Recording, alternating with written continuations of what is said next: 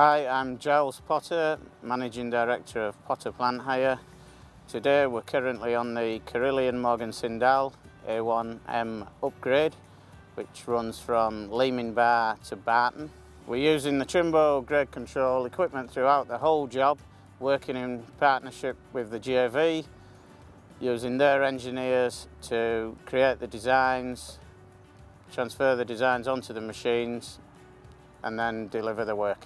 We're currently running probably in the excess of 30 machine controlled machines on the job, ranging from 8-ton excavators up to 40-ton excavators, dozers, D3s up to D6s, and we're also running 2 graders at times. Any machines we've purchased since the job started, we have made sure they're either Trimble ready on buying them, or we have fitted equipment on them afterwards to make sure they're Trimble ready, and then we can add the kit as and when they're needed.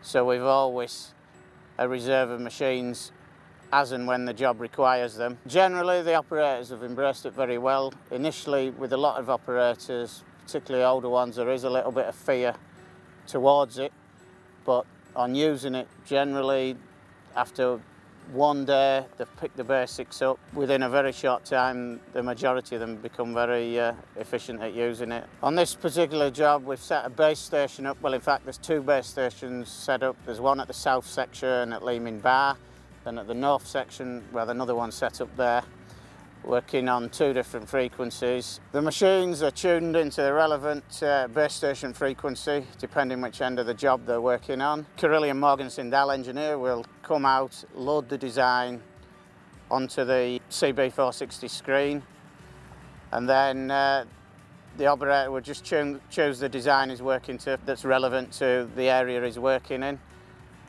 and just proceed to work from there.